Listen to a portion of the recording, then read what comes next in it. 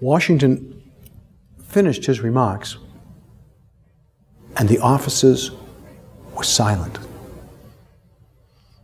It was at that moment that he feared he had lost them, that they had not heard him, or that they had heard him and rejected him. He paused. He reached into his pocket again, and this time he pulled out a letter. It was a letter from Joseph Jones, a delegate to the Congress from Virginia. It was a somewhat perfunctory letter, a letter in which Joseph Jones assured the commander-in-chief that Congress would indeed pay the Army.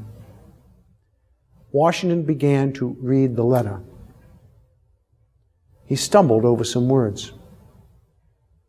He reached into his pocket again, and he pulled out his glasses. These were new to him, for in the Washington papers there was a letter written only about 2 weeks before this event, a letter to David Rittenhouse, a Philadelphia scientist, optometrist, in which Washington wrote to Rittenhouse that he had received the glasses, but he regretted he was having a little bit of trouble using them. And so now he took them out and put them on.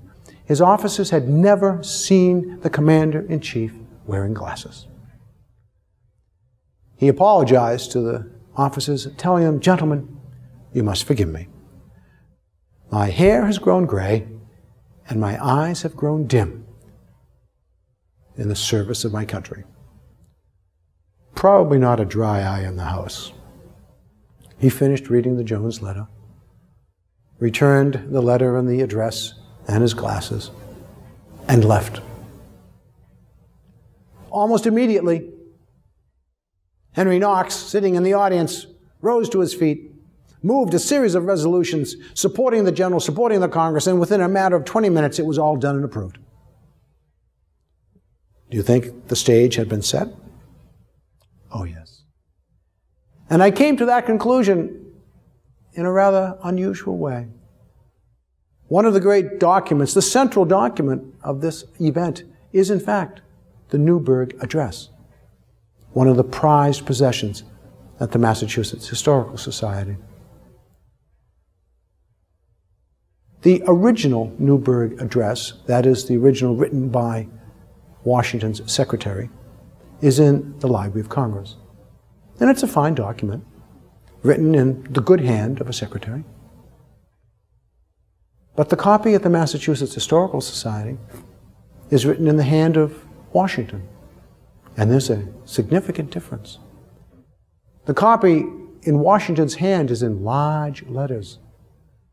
Large enough, you see, so that he could read it without his glasses. So what happened at headquarters Wednesday, Thursday, and Friday? No direct evidence, but I am convinced that Washington and his secretaries spent considerable time writing which was one of the most important speeches ever delivered in American history. And after they had written the speech, Washington looked at it and probably said, "I'll never be able to read that."